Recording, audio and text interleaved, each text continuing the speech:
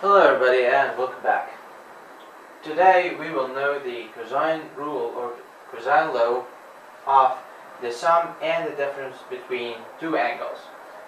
So if we have cosine A and we know the value of this one, and we have cosine B and we also know the value of this one, we can get cosine angle A plus angle B, which will be cosine A, cosine B, negative sine A, sine B.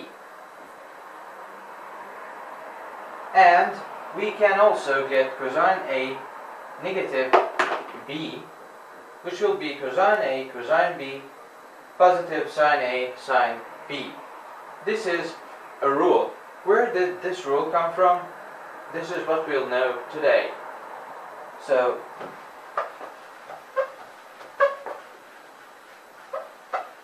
we need to concentrate about that because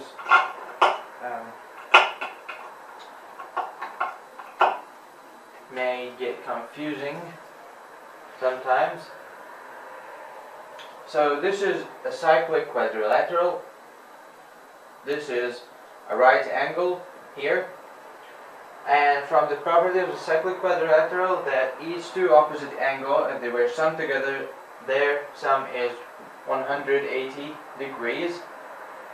So implementing that this is a right angle, so this will also be a right angle.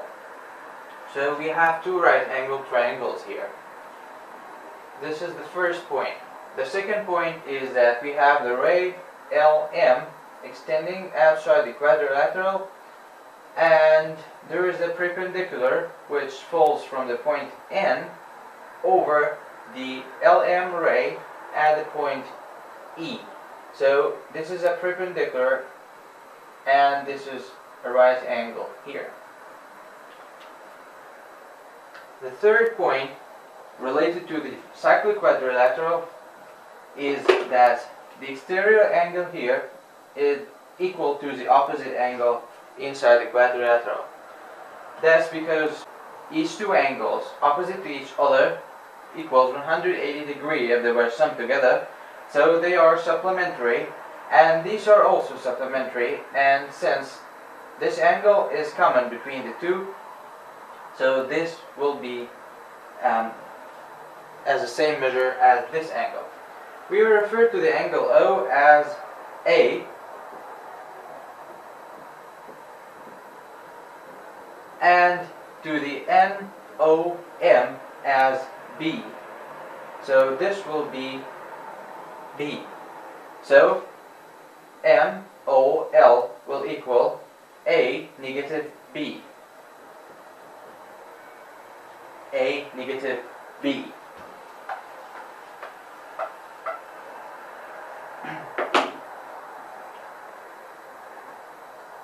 So, NELD is a rectangle. Two right angles here. This is a rectangle. So DL equals NE. So we shall put this in our consideration. If we want to get the cosine of angle A negative B,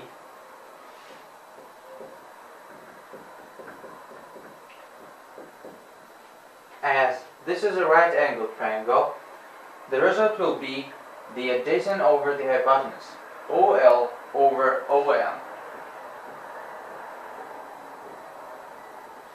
OL over OM. And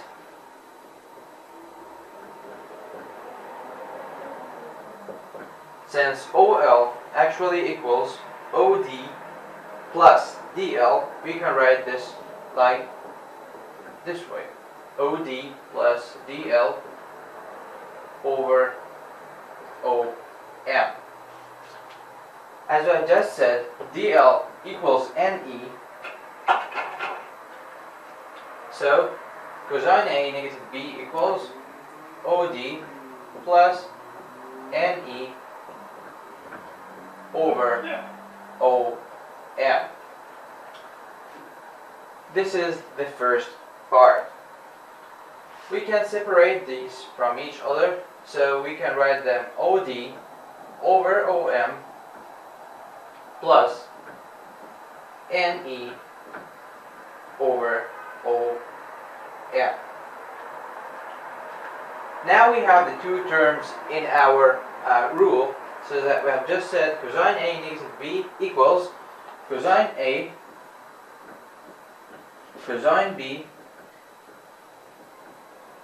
negative, here negative, cosine A negative B equals cosine A cosine B positive sine A sine B. How can we get this term in the first place and this term in the second place? We will write these two terms in another way. This is a bit tricky.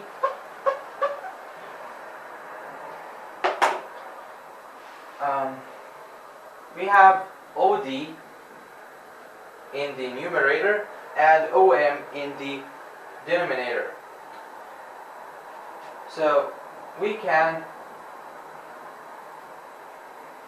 leave blanks here so that these two terms are equal.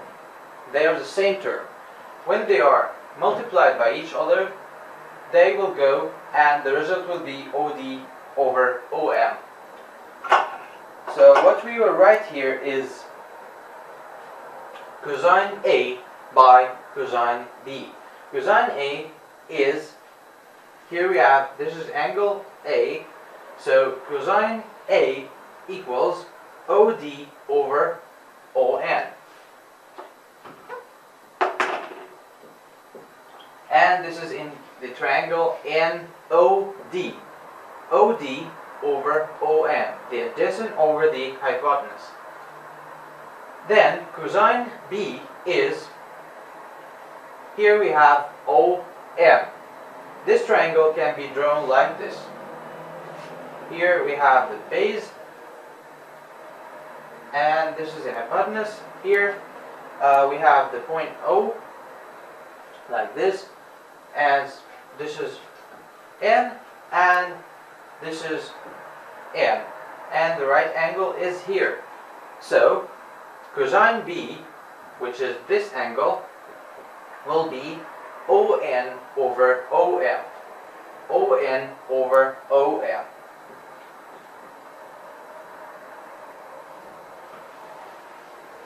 This is the first term.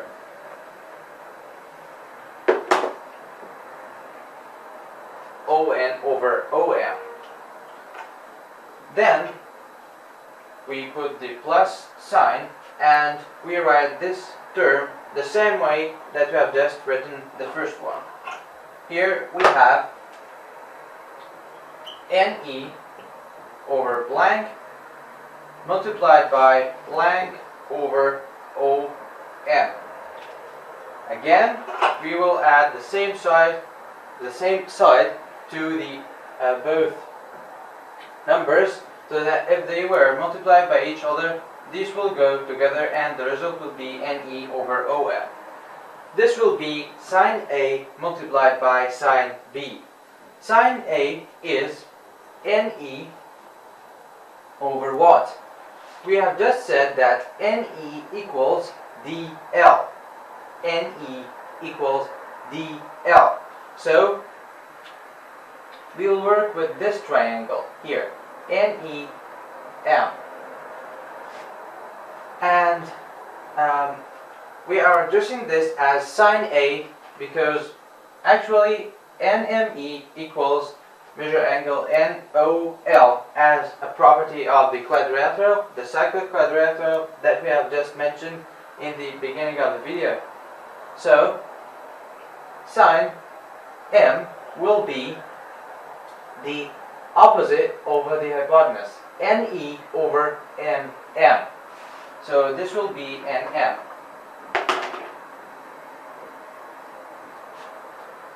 The second part is sine B.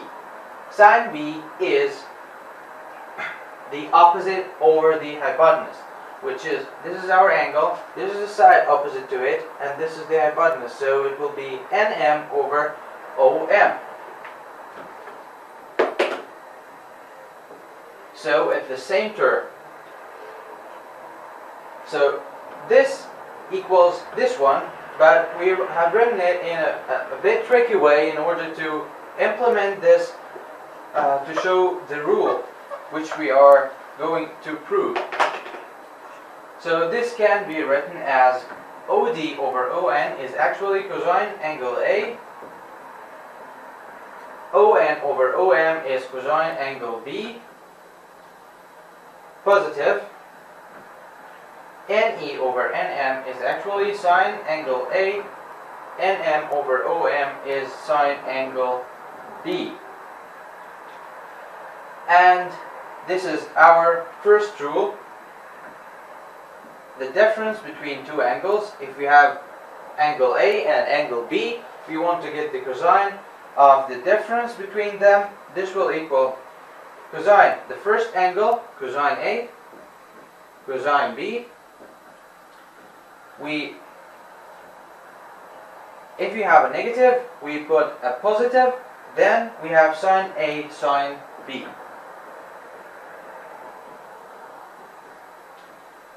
What if we have, we want to get the cosine of the sum of two angles, not the difference between them, positive. Here, in order to get this, we will replace angle B by negative angle B, because negative angle B with a negative here will give a positive, and see what changes will happen in the rule.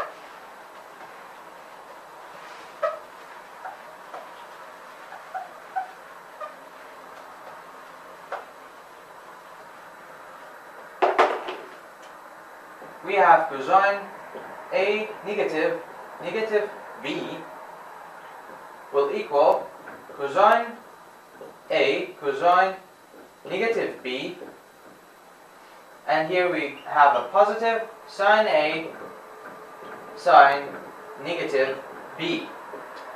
So here we have two negatives, so this will be a positive cosine A positive B, so we get the sum of the two angles instead of the difference between them. This will equal cosine A cosine negative B. We know that cosine negative B actually equals cosine A, so the first term will not change, cosine A cosine B.